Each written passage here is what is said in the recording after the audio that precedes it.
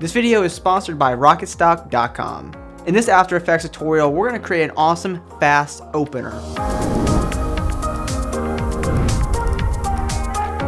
Hey, what's going on internet? This is Josh Noel from SonduckFilm. So this tutorial is compact with a bunch of handful techniques, so that's why I broke this tutorial down into 4 parts where we'll talk about each element that goes into creating a fast intro or fast opener. This can be used for a variety of different After Effects projects, but at the end of the day, you're going to be able to create an awesome After Effects project with all these amazing techniques. So let's go ahead and jump in the video and let's get started. Start off our tutorial, we're going to start with creating shapes. Alright, so here we are inside of After Effects, and we're going to start off with our tutorial composition. I already have text in here along with a video background.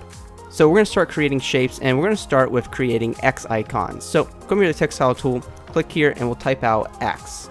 And I'm going to use the typeface Gotham with a bold font. And when this is in here, we can of course scale it down, do what we want with it. And from here, what I'm going to do is hit T on my keyboard for opacity. I'll click the stopwatch, and I'm going to type in wiggle, open parenthesis 2, 100 close parenthesis, and that's wiggle, open parenthesis 2, 100 close parenthesis. And now we have a random X here, and we can come here and duplicate this, bring us over here to the other side. We can change the font style to like a light typeface, and we can duplicate it again. If you don't know how to duplicate, go up to edit, duplicate, and we just move these around and start randomizing how these X's are going to appear on our screen. It can be kind of random or even a little bit more strategic. We can even scale some of these down by hitting S on our keyboard. So this will be one element of detail that we'll add. Now I want to add a little bit of separation between the title and background. You can see in our demo comp we're using a circle, but in our new composition here, I'm going to use this a rectangle. If you want to use a circle, there's the ellipse tool.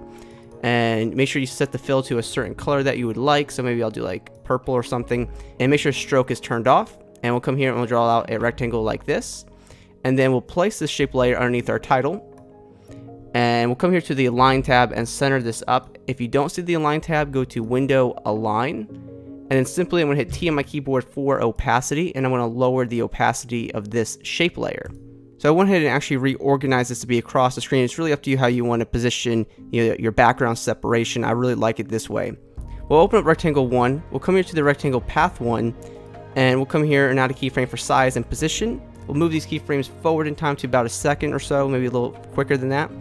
And then we'll break the chain for size. And we'll set the X size down to 0.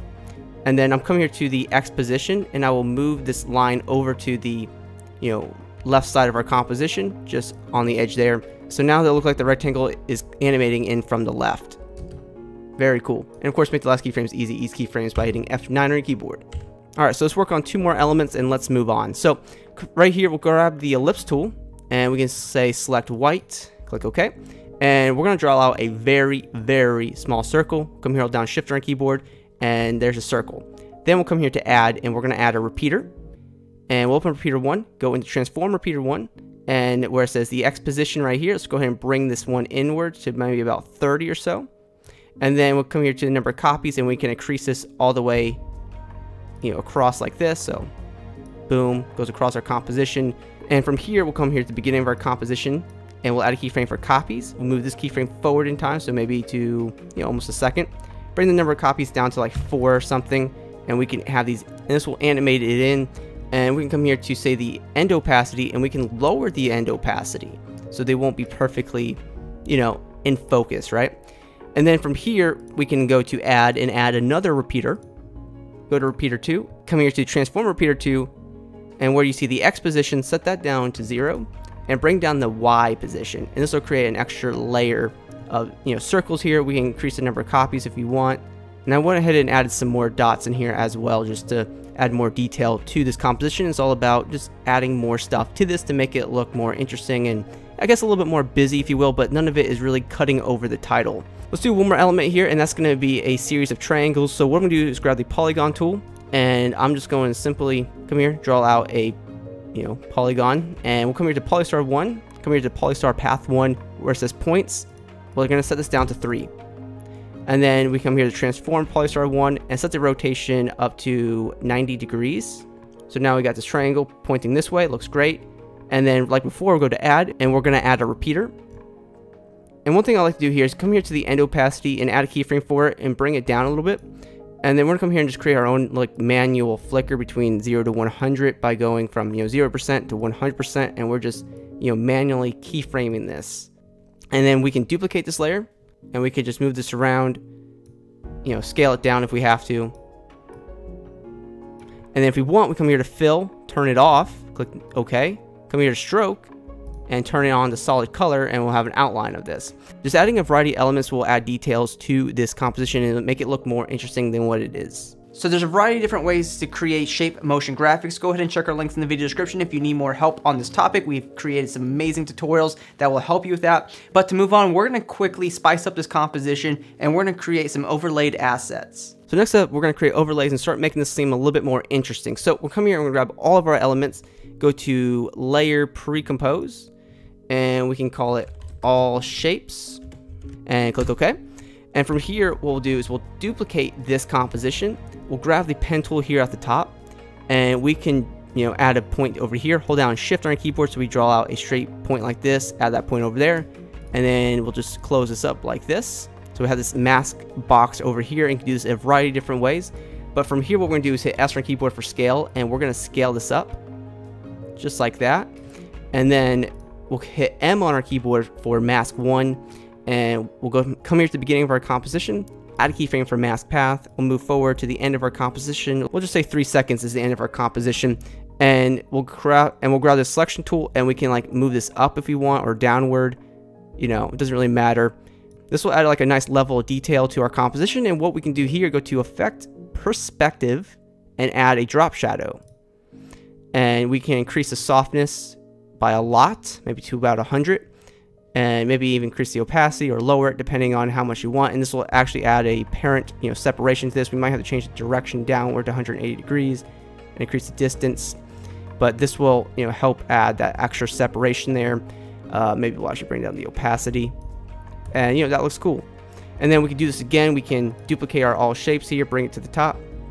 We can do another series of masks just like this. So this is currently what we have with our elements and our overlaid shapes, and it's coming together. So our first composition is coming together just fine, but these are built-in After Effects techniques. For our next technique, I want to take a look at stock elements to help enhance our overall composition. So to help spice this up, I really suggest adding stock elements like lens flares or light leaks. And I actually have a pack of light leaks right here from rocketstock.com, who is sponsoring this video.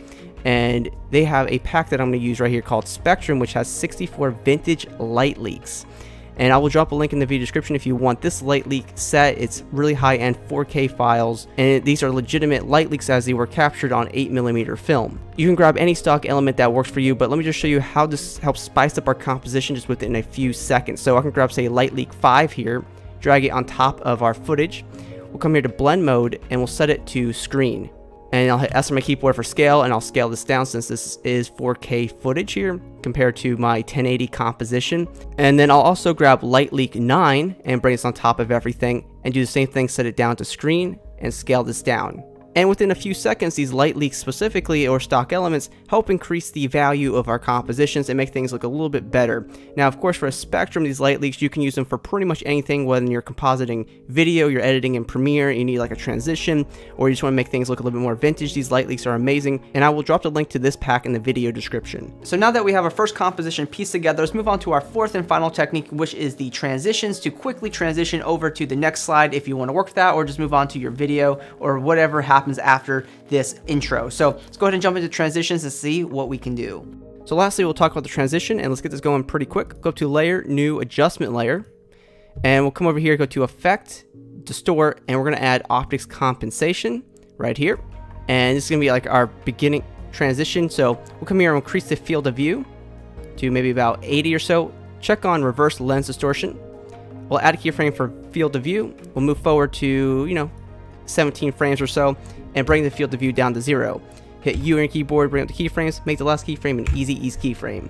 Alright, so now we have this little distortion like this, and that looks pretty cool.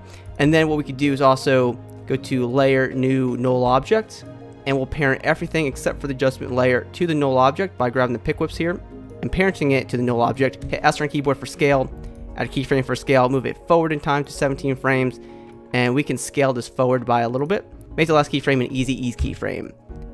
and that'll add just an extra scale parameter to it. And then when you're working, say, with multiple slides, or you want to transition to another, say, video or something, what we can do here is grab all of our layers and pre-compose it, and we can call it, you know, all, and click OK. And then we can add our other composition, and I will add this here to our main composition. So this is like our demo comp, and what I'll do is I'll offset our second composition to maybe 2.5 seconds here, and this is looking good. And then what we'll do here at 2.5 seconds is we'll go to edit split layer, and we can just delete it. So this new composition will start at 2.5 seconds, and the other one will end. And what we can do here is go to layer new null object, and we can parent this to the null object, and we will hit P and S on our keyboard for scale and position. And right before this first one ends, we'll add a keyframe for scale and position, and we'll move forward here past the second one, and we will, you know, add a keyframe for scale and position, and we can have this one spin up like this, and that's fine. And we'll come here to the cut here, and we can scale this downward to maybe 70%. Now what we need to do is go to layer new adjustment layer, go to effect stylize, and we're going to add CC repeat tile. And where it says expand down, we're going to bring this one all the way down, and we're going to go down like crazy.